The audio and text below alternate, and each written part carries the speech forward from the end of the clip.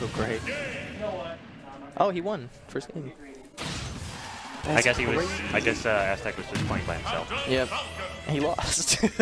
Apparently. To I don't know what computer level is that. We're about to see. We're about to see.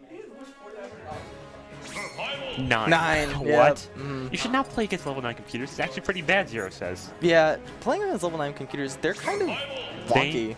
They perfect air dodge every single time. Oh yeah, they just know. Yeah, so like actually practicing against level 9 computers is going to throw off your game so much because you're just gonna be like, I'm never gonna do anything in the air because you'll dodge it. But it's like you're playing against a computer, so you know. Okay, so we're gonna have actual warm-ups because this is gamer. Yep. So right now, Lord Whip-Ass is just trying out his Falcon, throwing out some moves. Showing off those moves. You gotta be careful. Don't get run into the lights. Yep, 20% damage. Hey, don't forget it's really high. That was a good tech though. Yeah. Teched it off the top of the ceiling. Oh. I thought at first like he was just like one disrespectful up air onto Aztec and then that was it. But no. Gamer is scary in Game Wario. Yeah. Where sometimes she will just walk up to the table and just stare at you. I mean, seriously. After that, she'll just run out and break the window. She's like a mannequin zombie mom. That's the scariest kind of mom. Definitely top 5. Oh, she's a gamer. Scary zombie. 5-volt is a game. 5-volt is a gamer. Scary zombie mom gamer mannequin girl. Oh, she's also really cute as well. I mean, listen. If gray's your palette, dude, go for it. I need a woman with a little more color, you know. Oh, she has a lot of color. Let's just say, she doubled the score compared to 9-volt. Oh, okay. It was at 500 and she managed to get 1,000. If you ever played the Game & Wario series, this is my favorite one. I've played the only WarioWare title. I think they're going to be starting now. Yeah, they're like these. Okay. The only one I played is the one for GameCube. I forgot what it's called. It's like WarioWare Inc. something. WarioWare Inc. Mega Party Games. Yep, that one was a lot of fun. Me and my brother tried to beat it a couple times, and we ended up beating it a few times. But like when it gets up to like 9-volt, oh my god, that game, Jesus. Oh man. All right, so now we're gonna be choosing the legal stage. Starterville, I believe. And give it a second. 3, 2, 1. Oh, we're starting. All right. All right, first singles match of the night, Lord Whip-Ass and Aztec. So, I feel like Aztec's got a pretty good advantage, just like player-wise, not player, like character-wise. If Aztec throws out like Zairs and stuff, and he throws out PK fires, and Lord Whip-Ass can't get in, he doesn't have a whole lot of options. Yeah, you better punish that. Captain Falcon always liking projectiles.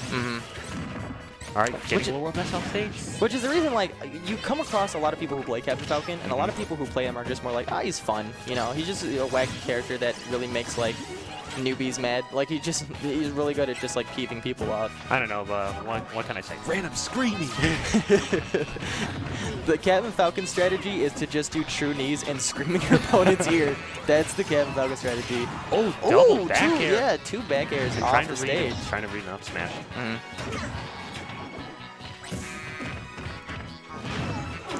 Down throw, he went for the up tilt there. Aztec was able to get out of it, back it down to the base of the stage now. Oh, throw missing. Just out of range of the grab. And the strike is going ahead and take out the first stock. So even though Aztec has had the lead percent wedge, I think the whole game, he did lose the first stock of the match. Fair, sweet spot. Not gonna kill though. Just running into these grabs. Another good fair was able to get Lord Whip-Ass to the other side of the stage. Oh, footstool was able to kill. All right, let's go. Aztec living at not a terrible percent right now. But Captain Falcon dishes out a lot of damage. He's just your typical speedy, powerful, brawling jerk. Yeah. But instead, he's going to combo by his Nair already at 62%. And it's weird too because Lucas's Nair is actually pretty easy to get out of. I mean, well, it does have an SDI multiplier of 2, which is... I don't know, because it was on the initial release that He does have an SDI multiplier too. Aztec uses those nairs a lot more than I feel like a regular Lucas player does. Your regular Lucas player will like go. What? Out of range. Oh no! Oh, that sucks. What's up, RZI? Oh man, it sucks to see the first game go like that. But Aztec was just out of range of his the grab getting back onto stage, and he was too far down off the screen to actually get off the PK. I think I said PK rocket. Yeah, PK rocket for Lucas, PK missile for Ness. If you want to say that. All right, going back to Smash though. So immediately, Aztec just sort of throwing out his air there. He hasn't been using his range a whole lot to his advantage. Like, he started throwing out PK fires a little later into the first match. But a lot of the time, he's just trying to get up close and personal with Captain Falcon and try and like maybe get a grab or two. But Captain Falcon wins the up close matchup. So Aztec probably wants to start spacing maybe a little more than he has been. I mean, Lucas's range has been decreased in Brawl. Yep. So since Brawl, he is gonna have to work on making sure he just doesn't walk into like that, like a forward smash from Captain Falcon. Yeah, he's like approaching with nairs a lot. Like I said, Lucas's nair, even though it works for Aztec a lot, isn't Lucas's most desirable move. It's good right there when you can't get out of it, and SDI didn't SDI out of it, so it is able to rack up some damage on Lord Whoop-Ass. Give credit where credit is due. Lord Whoop-Ass just sort of like running back and forth, shielding the PK fires and going up and grabbing, and now the back air is going to get Aztec off stage. Mix up some mind games. Yeah, a lot of mind games this matchup for Lord Whoop-Ass. That's basically Captain Falcon's game plan, though. Down there. Yep. Only gonna get one. Oh, the Raptor did hit! Oh, the strike! See you later. Oh, man, it just got the very end of it, too. All right, recovering low.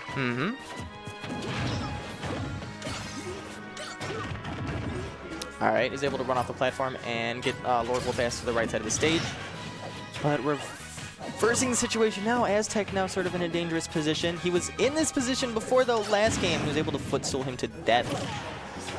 Basically at the same percent last game where Lord Whoop-Ass died. So hopefully Aztec can get something going for the up tilt there. Couple...